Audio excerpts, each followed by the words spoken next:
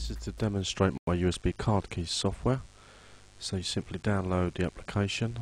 It doesn't require any installation, it's just a standalone executable.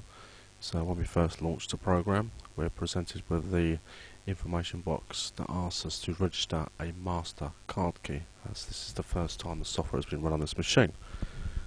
So just simply follow the on-screen steps. So step 1 will be to remove the USB device that you wish to use as your card key, and then click next step. So if you've got a USB stick plugged in that you want to use, unplug it and click next. Then it's going to ask us to insert the USB device that we used to use. We have to give it a few seconds to recognise the device. And there you go, it's seen it. The device would be USB 2 GB, 2 gigabytes. That's the actual volume label, so whatever your volume label is what the information will be there. The letter is the drive letter. M stands for master, as we are trying to register a master card key, and the numbers after it is the serial number of the device. Now all we need to do is enter a 4-digit PIN number that we want to use with this device. In this case I'll just use 1234. We then confirm it and we click restart program. Now it's just telling us that the device has been successfully registered and to leave the USB stick inserted, so when we restart the program it doesn't automatically lock. Click OK, it's reloaded and it's fully operational. We're now on the About USB card key page, where it tells us the current version number of the software and the current USB stick that is inserted and that we are using as the master USB card key device. Red X in the program will minimise it to the tray, so it's still running in the background. All we need to do is remove our USB stick and this computer will lock within a few seconds of removing it. The mouse has been confined to the lockbox, and also keys on the keyboard have been disabled, such as start for the start menu, control and tab, alt tab, control, escape, alt escape. So it prevents you from sort of trying to hotkey your way out of the software.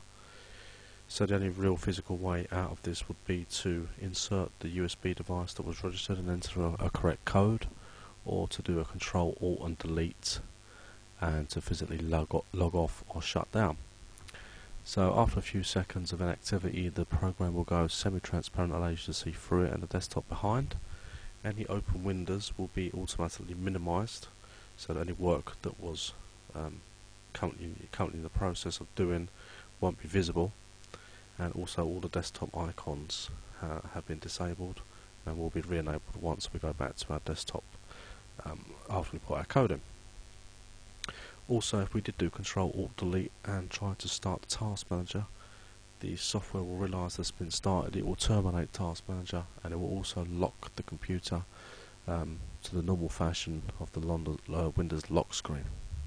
So to unlock our computer, we insert the USB card key that was registered on the system. The window will then go solid, give us a few seconds to read the device, and then we have to enter the 4-digit PIN number that we set earlier. If we enter a wrong code, we're presented with an error message, and 5 incorrect PIN codes will lock the system for 30 seconds. No input is allowed. Once we enter our correct code, the system will unlock, all the icons will come back, and any messages such as an invalid PIN code or the system was locked again because someone tried to start the task manager will all be listed in the current session log. This session log is not saved in this free edition. In order to quit, we simply click the quit button and then enter our 4-digit PIN number and the program will terminate. Thanks for watching. Cheers, bye.